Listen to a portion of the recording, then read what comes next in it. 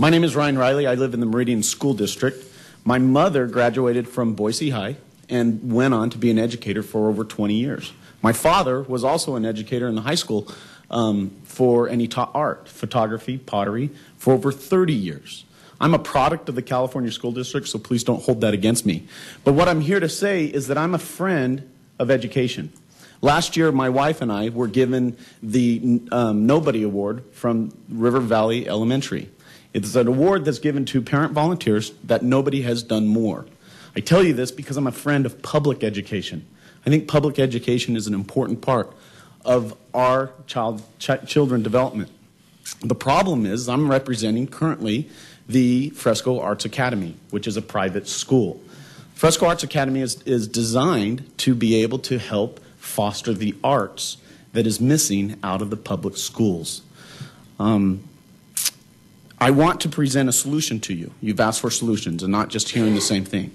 There was an example of vouchers. Vouchers is a hot topic in the news today. In fact, my Google alert sent me 10 new articles written today on vouchers. But there's a good example of what vouchers can be. Douglas County School District in Colorado has created a voucher program that's 75% of the current cost of education that is given back to the parents. Interestingly enough, in 1997, the Idaho Attorney General stated that if the monies were returned to the parents for services not rendered by the state, then a voucher program could be feasible. It's not given to the schools to benefit the schools. It's given back to the parents as services not rendered. But I'd like to present a way that we can create a partnership between private and public schools. Idaho State Statute Title 33, Chapter 2, Section 3 creates an opportunity for funding of dual enrollment.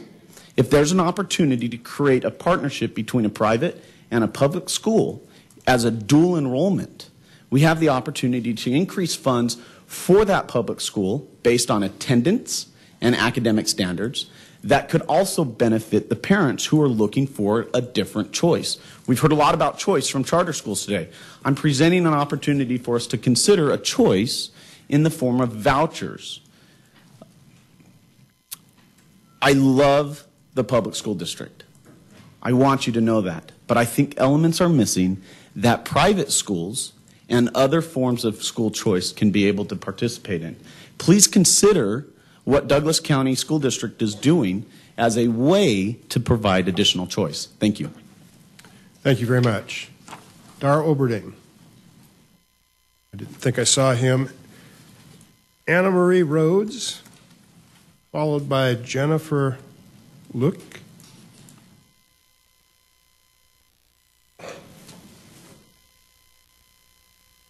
Hi.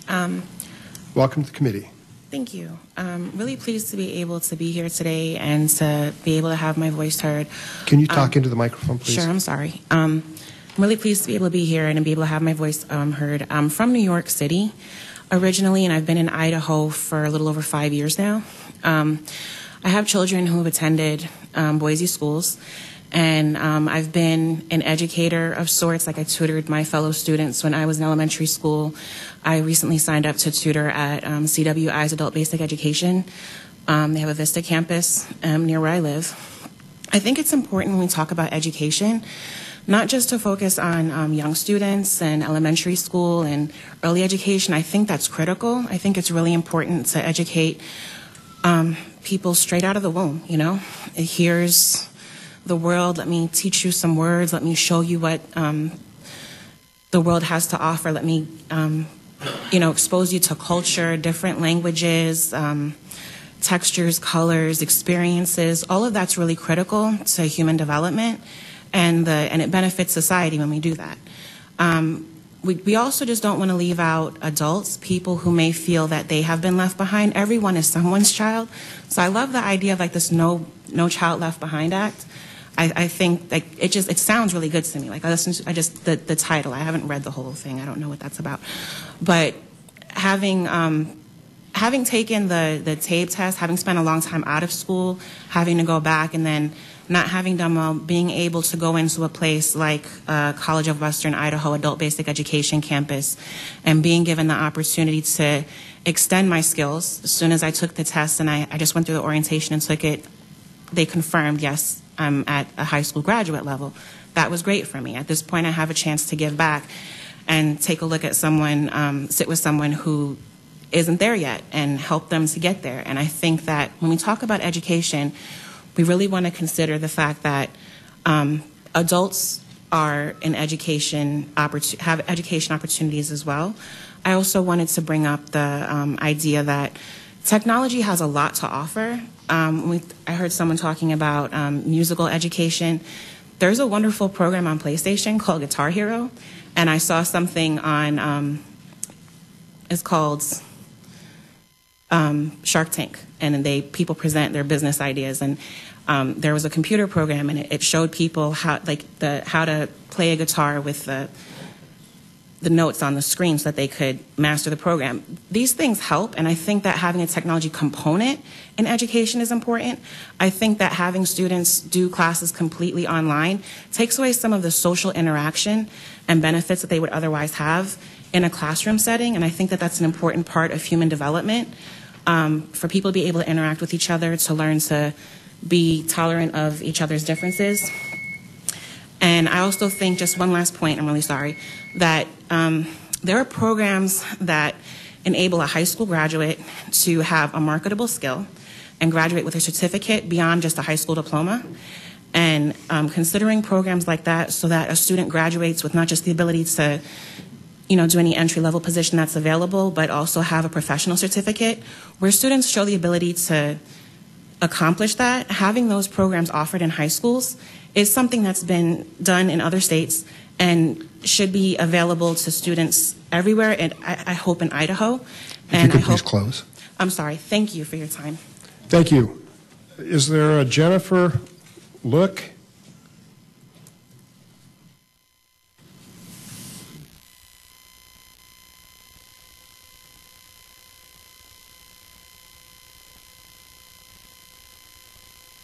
Welcome to the committee. Thank you. Thank you, Chairman and committee members. Hello, I'm Jennifer Luke. I'm a parent. I'm here to represent my children and their teachers because a lot of teachers aren't able to be here today due to the timing of this meeting and represent themselves during this hearing. First, my children go to public school here in Ada County. What stands out to me is their large class sizes. My kids had 40 students in an honors math class last year. I have twins. One excelled and did excellent with just the basic teaching. The other twin started falling behind with not having enough time to get that teaching and extra teaching that he could get because students were lining up at the teacher's desk for questions. And luckily, I am educated and I was able to help my son become and do better in math and to where he is now in middle school, being successful in math, excelling straight A students. And so I feel that class size does matter. I think that, to me, is the number one importance, that we are not having good class sizes due to lack of funding. I am a parent that feels responsible for the actions of my children and their success in school. I think what charter schools have is better class sizes and parents that took an initiative to be involved in their child's education. That's what charter schools have differently maybe than public. Not every parent just sent their, everyone sends their kids to which school their area is allotted for. Okay. I took a different approach.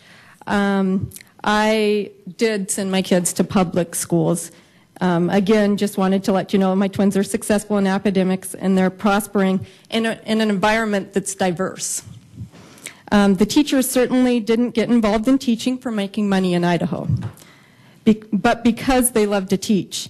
My kids have been products of quality teachers and have been successful by our stress of importance to education. And any parent and student that takes advantage of these excellent teachers that we have in Idaho will succeed. But ultimately, it is up to the parents taking responsibility and the students to take the initiative. I encourage members of the committee to attend public schools in their districts, and see just how excellent and valuable teachers really are. Consider what kind of environment you are creating in the public schools by constantly degrading them. They are our solution, not the problem. Thank you. Thank you, Ms. Luke. That concludes who I had signed up. Is there anyone out there that signed up that didn't get a chance to testify? Very good. Well, I'd like to thank everyone in the room for their attention. I thought we had a good discussion. Oh, I've got one more. If you would identify yourself, please. One more, Mr. Chairman. I'm Dallas Gudgel. I did sign up and I said I wasn't going to testify, so I don't have prepared remarks, but I thought I would bring a couple of remarks forward. I'm Dallas Gudgel. Mr. Chairman, members of the committee, thank you for holding this hearing. I think it's a great thing to do.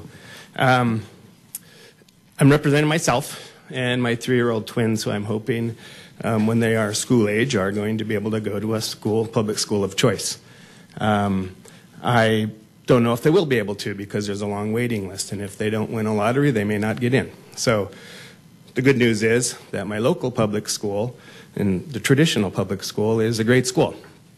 I've been teaching for about 5 years, and I've been in a number of great public traditional schools in this valley, and I currently teach at a charter school.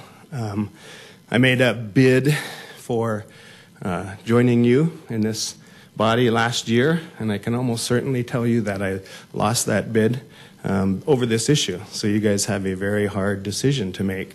There's a lot of issues on this, and it's very complex, and it can be pretty divisive, as you know.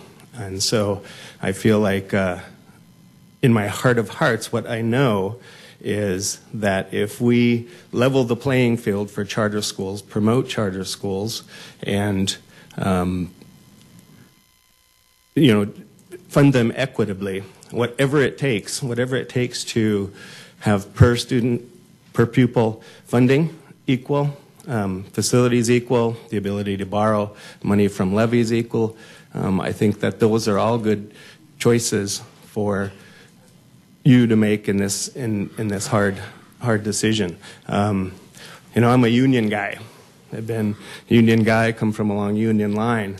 And so another reason why this becomes really divisive, when I was in the traditional public schools, my $50 or $60 a month was taken out as payroll deduction for the union, and as if it was my Social Security or taxes that I'm paid on a payroll deduction. Times that $800 or $600 a year, times all of the teachers in Idaho. It's not popular for me to say, but Mother Jones is one of my ultimate heroes, up there with Martin Luther King. But I'm not so sure that she would look favorably at the IEA right now.